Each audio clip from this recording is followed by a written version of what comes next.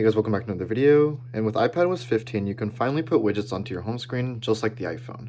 And today I'm going to be showing you how to do the perfect setup right now. So let's get started.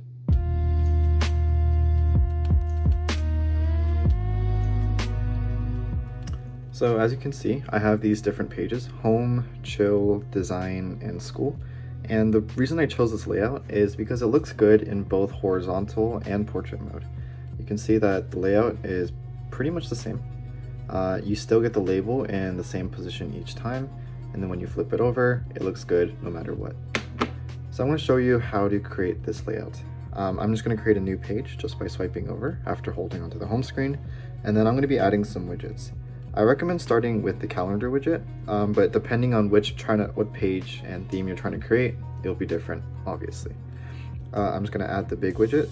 This is a new one for the iPad. It's extra wide. And then usually I want to start with another big, large size widget. Let's do weather, for example, because weather has a decent looking big page. And then I'm going to add a medium page. A medium size one right there. And then now I'm trying to add this label. So as you can see, each of them has a different label, but it doesn't come with Apple's widget system. So you want to download this app called Widgetsmith. It's on the App Store for free, and you can just create custom widgets however you like. For example, you can see I have the custom widgets here. I'm just going to create a new medium-sized widget. Scroll down until you find custom text. And then you can actually just play around with the theme you want, but I just chose black because it's simple. Go to custom text here. I'm going to just do sample. Like that. And you can see it gives me a sample text. Just press save and you're pretty much done.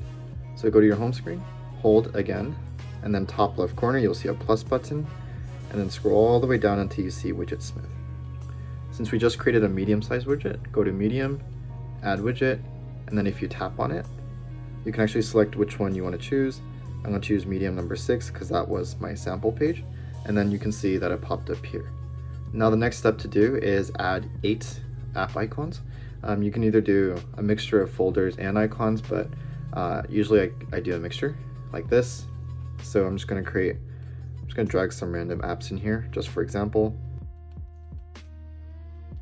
and one more.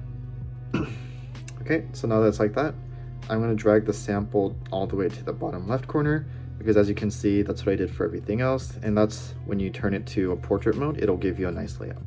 Press done, and you're pretty much done with your home screen setup. And the reason why I separated different categories into different pages is because of focus modes.